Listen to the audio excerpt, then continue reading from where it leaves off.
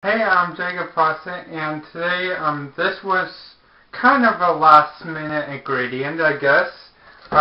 Today we have a handful of salad, and a really habanero pepper.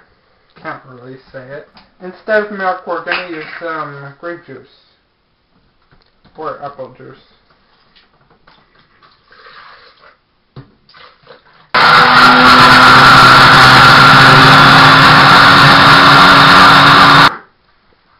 Doesn't look like a fruit smoothie drink or a spinach smoothie. It's kind of healthy, but... Drink it slow. What? Drink it slow. Don't just down it. It might be spicy. Of course. Look at that. Jeez.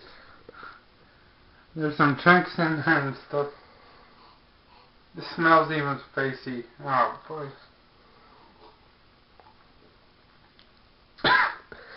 Hot?